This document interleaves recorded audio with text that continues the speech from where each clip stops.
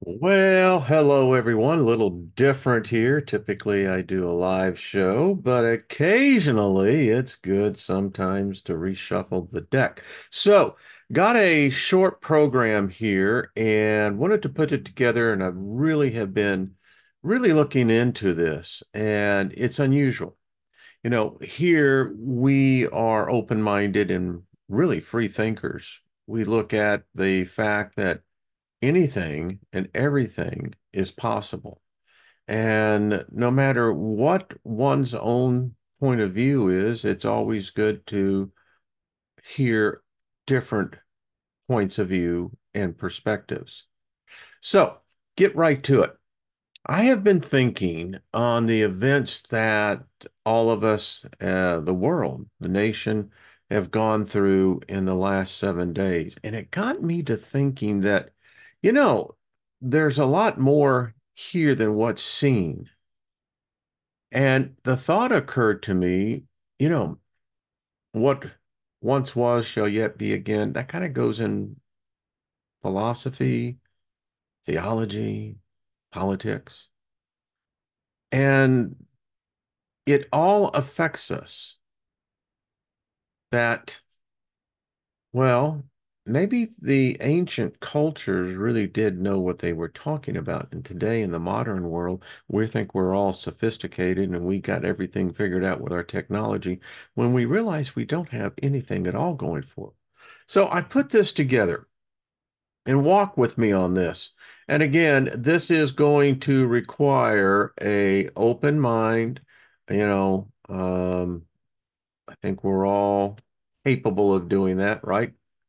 So I wanted to put it right up front that this presentation requires you, the listener, to keep an open mind at all times.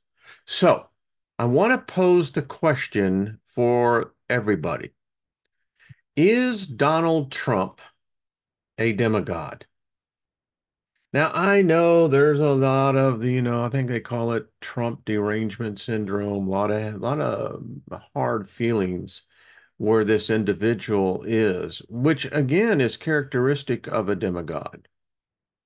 And are we truly looking at something very, unusual? It was a moment. I've heard a lot of different opinions, and everyone's welcome to their opinion. But nevertheless, there is that side that this individual faced something that few of us ever do. And the demigods. Well, what is a demigod, right? That's a question that I was interesting because I just went around asking a few people, and it's like, what? Well, a demigod is a male being, often the offspring of a god and a mortal, who has some but not all of the powers of a god. Or it could be an inferior deity, a minor god, or a deified man. And this is the definition from the American Heritage Dictionary. So you look at this and, our ancestors, the culture that we share today is the byproduct of what our ancestors thought and believed. And they did believe in the fact that these demigods walked among us. And history is replete with the stories, Hercules and his challenges, Horus the all-seeing eye.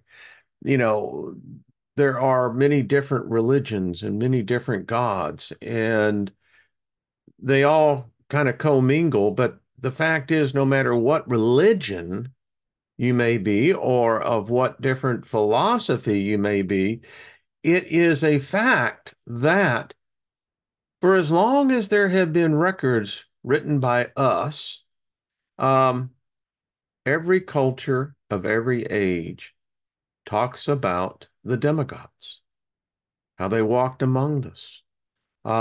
In fact, it could very well be that if you're listening to this, you may be, in fact, a demigod.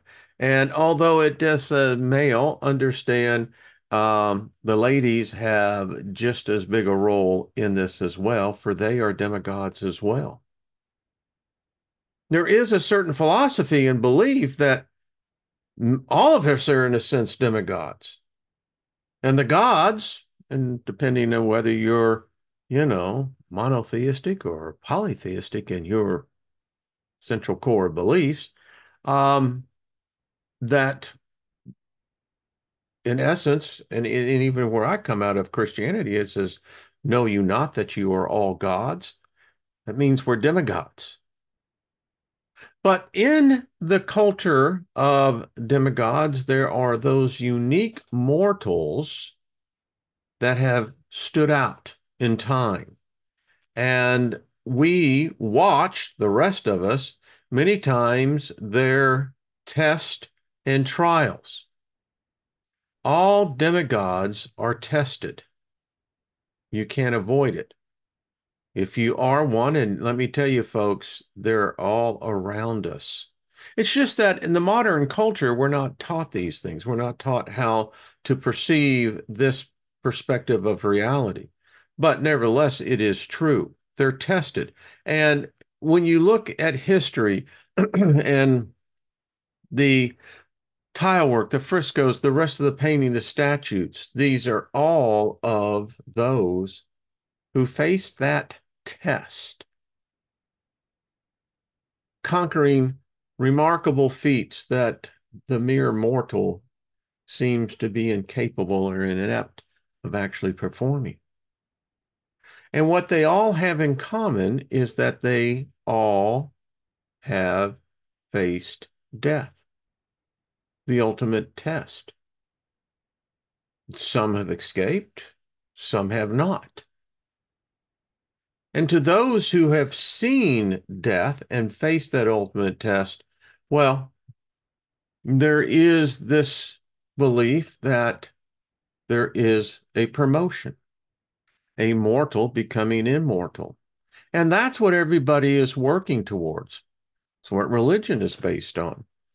The demigods of today, that's where they're focused in on. Immortality. Did we see it? I believe we did, but each his own. And we're talking about Donald J. Trump, remarkable man. No matter how you see the individual, still a remarkable man. Are we looking at a bona fide demigod here? Chances are you have probably met a few bona fide demigods, but this one here was about to be tested. And we know how he came through that test. They've all been here, the demigods. They're here now. Nothing has changed. Few are chosen.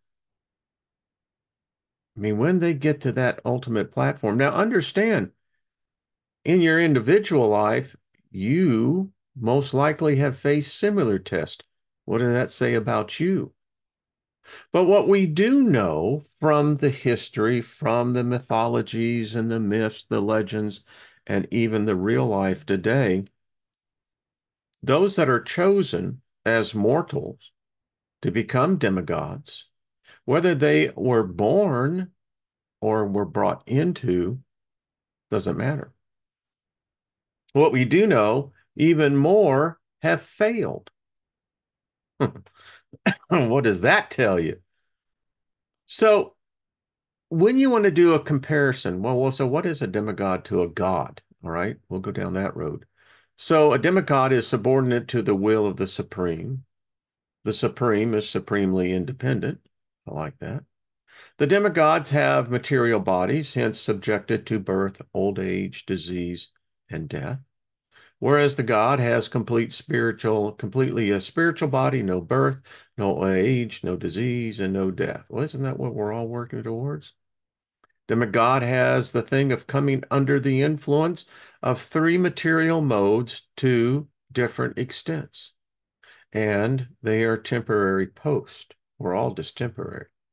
Whereas the God comes under the influence of the three material modes to different extents as well, but is eternally the same, the supreme. All right. I mean, it's not that hard to grasp. In fact, most of us have already pretty much been taught this just in a different language. So, what are the attributes of a demigod? Well, one of the things that you can immediately spot and, understand you could have a different opinion, but for this discussion is wealth. And not just any kind of wealth. We're talking wealth that is enough wealth that by the wealth itself elevates you to a position of high power. And in such a rarefied air, individuals that will, in fact, influence policy, that's a big deal. That's a god, demigod. They also seem to have the unusual abilities in finance, social circles, politics. They have a certain grace about them, a decorum. They have all superior intellect. They also achieve well in the games of the gods, sports. They also have this uncanny ability of leadership and a high state of creativity. And when I speak of creativity, this is on multiple levels. It can be in mathematics, it can be in stratagems, but these are the attributes of a demigod. Even in failure, they succeed. They have the unusual or uncanny timing. It just seems like they have got something like they almost have this in tune to where they can see the previews of the coming hits, right? Um, they have the ability to foresee trends of events. Events cause trends, and these trends will bring forth events. Another unusual aspect of demigods is the bloodlines. Odd how, in many cases, these bloodlines intermixed in the past. It also appears that the gods have shown them favor. They seem to have an anointing about themselves. Now, most people don't stop and think about it. If you have an anointing upon you, then it's coming from a higher power, higher department, as I will put. So we know them today as titans. Particularly in the information age, we know them as the titans of technology. And when you look at a world, they say now 8 billion, how very few are indeed chosen. Now, this is not a representation of all, but it's a good sampling. We even have awards for the tech titans, created in the image of Mount Olympus with Zeus. Zeus representing the supreme, Hercules representing the mortal. But nevertheless, it is of such a grandeur. Yeah. Now, if you look at these 100, I think this case is it's 20. Um, every one of these is a demigod. Maybe you've had the privilege of meeting a couple of them. I have in the past, but nevertheless, they met all the criteria. Now, how many have become immortal? I don't know. But modern day demigods, they are. The collective wealth of these few is what changes the world. And I could have put Gates in here as well. I mean, no matter which one you may be thinking of, we'll put them in there. They change the world. They have that type of influence. These are demigods. There are many demigods. They live among us. They all are almost all mortals. Not to say that there is not a few immortals.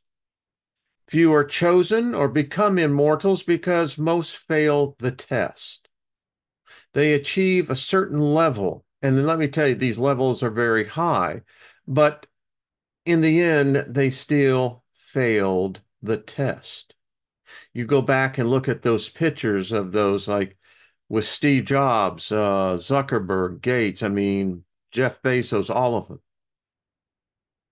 I wonder how many of them are still consciously aware that they are being tested. I know one that had particular real challenges with it, Mr. Jack Dorsey. Individual has some really interesting perspective. But anyway, back to the point here, the demigods, they're here. Now, when you talk about Donald Trump, no one can argue that this man, he has the Midas touch. Like I said, an attribute of the demigods is that even when they fail, they succeed. And this man is by far, well, it's just right out there in front of you. Seems like anything he gets involved with does well. So I get back to the short question here. Is Donald Trump a demigod? Excuse me. It's a simple question. Who knows? I wanted to bring it out there because I happen to believe that what us mere mortals see is not exactly what is. But that there are things unfolding before us that, hey, who would have even known or thought? We do live in a magical time, but so did our ancestors, and our technology is just another form of magic. And since we live in a magical world, a magical reality, the gods, the demigods, they walk here. Many of us will no doubt have our opportunity. I'm convinced of that. And there are different stages. But I contend what we saw last week was a test of the gods. Now, whether you believe in a single God or if you believe in a supreme being, however it is, but this man showed that he was as mortal as all of us, but yet had something else that is apart from most other mortals. So leave me a comment on my program tomorrow on Monday. We're going to get more into the fact that these demigods are here. They're all around us. In fact, I keep saying, many who are listening, you are one. So welcome to the club, right? All right. Leave me your comments and thought. Don't put the hate in there. You know, I'll just delete it. So don't even waste your time. And now if you're a free thinker and have the ability to really see this thing in a much more open-minded way, love to hear your thoughts. Tell me, do you believe that the demigods are here? All right. Till we see each other again, thank you for listening and thank you for hitting the thumbs up. Yeah. All right. Till we see each other again, thank you.